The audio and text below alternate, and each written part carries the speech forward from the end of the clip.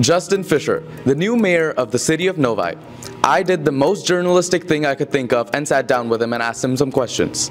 You're a Novi graduate of the class of 2001. How was school back then? School was a lot different than now. I would say I think we were a little lucky at times. I think that we were things were harder at times as well.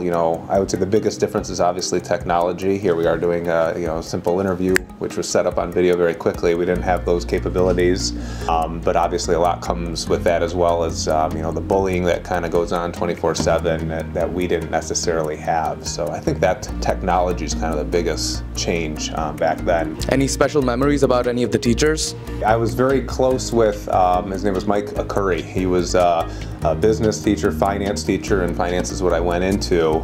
And then I played football for a little bit, but didn't play my senior year, and he invited me to help him coach the freshman team. So that was some great times doing that.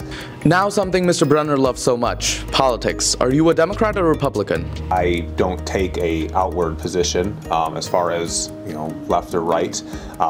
I have worked in the past for Republicans in Lansing, and also interned, not worked, but interned for Republicans in Washington and in Lansing.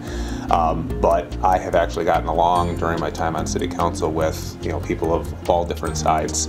And the best part about me, my wife actually interned for Senator Carl Levin, who's on the left side of the aisle. So we've been able to make our marriage work. I think we can do good things in the city by working together. What's a mayoral perk you're looking forward to? I can assure you there's no real perks. There's no security. There's no houses. There's no cars or anything.